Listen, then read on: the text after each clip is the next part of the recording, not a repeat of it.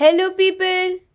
Today we will look about how to know if someone blocked your number.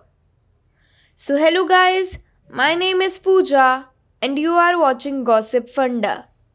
So let's not waste our time for it. Let's go. Depending on either they have blocked your number on their phone or with their wireless carrier. The clues of a blocked number will differ. Also, other factors can produce similar results, such as a cell tower down, their phone is turned off, or has a dead battery, or they have do not disturb turned on.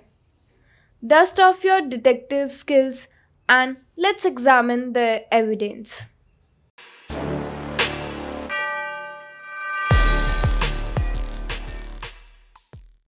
Clue 1. Unusual messages when you call. There isn't a standard blocked number message, and many people don't want you to know for certain when they have blocked you. If you get an unusual message you haven't heard before, they have likely blocked your number. The message varies by carrier but tends to be similar to the following. First, the person you are calling is unavailable. Second, the person you are calling is not accepting calls right now. And third, the number you are calling is temporarily out of service. If you call once a day for 2 or 3 days and get the same messages each time, the evidence shows you have been blocked. Exceptions: they frequently travel overseas, natural disasters have damaged network infrastructures, or major events resulting in an unusual high number of people making calls at the same time. Though the message in this case is usually all circuits are busy now.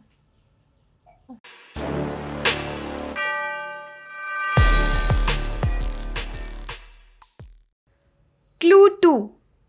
The number of rings. If you hear only one ring or no ring at all before your call goes to voicemail, this is a good indication you are blocked. In this case, the person has used the number blocking feature on their phone. If you call once a day for a few days and get the same results each time, that is a strong evidence your number is blocked.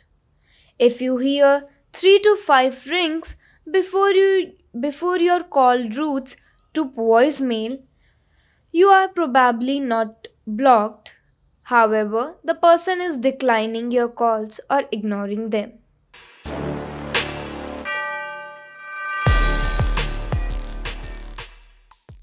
Clue 3. Busy signal or fast busy followed by disconnect.